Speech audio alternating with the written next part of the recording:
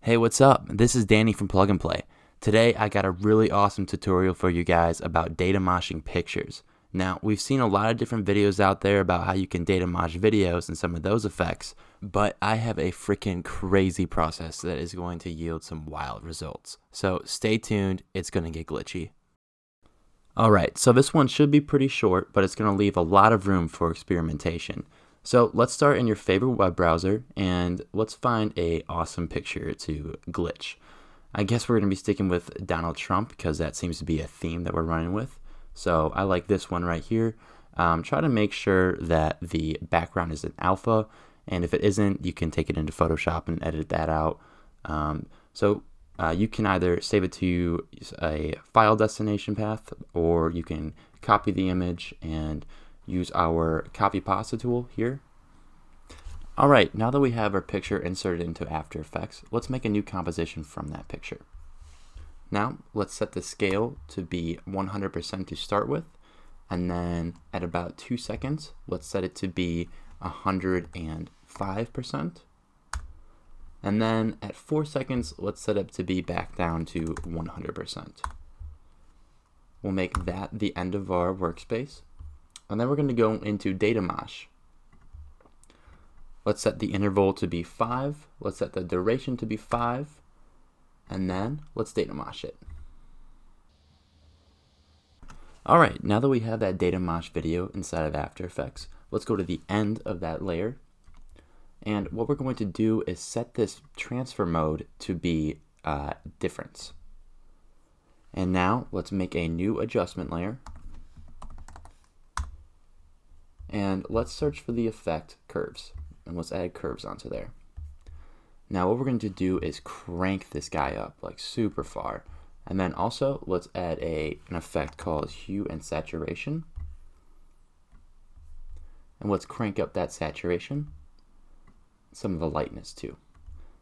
Now let's go and take this original picture that was scaling at the bottom here, let's duplicate that, and let's bring it to the top, and let's set this to be overlay. So this is where the experimentation really comes into factor. You can play with all these different blending modes here, you can add different effects, and just see exactly how far you can get with whatever you want basically. But the main concept here is that we are taking this broken down render Datamosh video of this picture from scaling, and it's enhancing all these different artifacts that are broken, and it's comparing them to the original image. And so wherever the difference is in pixels, it's going to highlight those and really accentuate the glitchiness. So we can continue down this path. Maybe we want to pre-comp all of this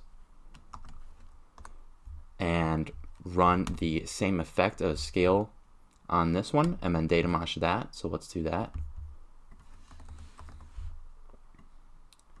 Back down to 100, and then we'll run it through Datamosh again with the same settings. Force re-render, hit Datamosh. Look at that, you can already see how crazy this effect is going to be. And you know, we are just looking for stills at the end of this, but if you want to go ahead and make different video renders of the progression of the glitchiness, it's literally the sky's the limit with this type of stuff. Alright, so our Datamosh video is back imported here. This is the second time we've Datamoshed this clip, and now you can see stuff is starting to get out of control maybe a little bit. So let's go into this pre-comp again and grab the original image. We'll go back into the outer layer, paste it, and now what we're going to do is set this mode to be stencil alpha. Yes. So basically what this means is that anything under this image is only going to show up where that image is. So now it's going to conform a lot more to the original Donald Trump shape. Now we can do an overlay on this and get some of his original character back into this picture. We can play around more with this. We can do exclusion again. All these different blending modes are going to yield crazy different results. And like I said, we're just looking for stills, but if you want to go ahead and render out like a full video progression of the glitchiness, it's super cool. I will say with all these different effects, it does become a little hardware intensive, but like look at that. It's crazy how much like all these pixels are determining exactly what is the end result. And the way that we get all these different artifacts in here is because we went and Datamoshed the original clip and then the subsequent clip and highlighted those different artifacts and really brought them to life here.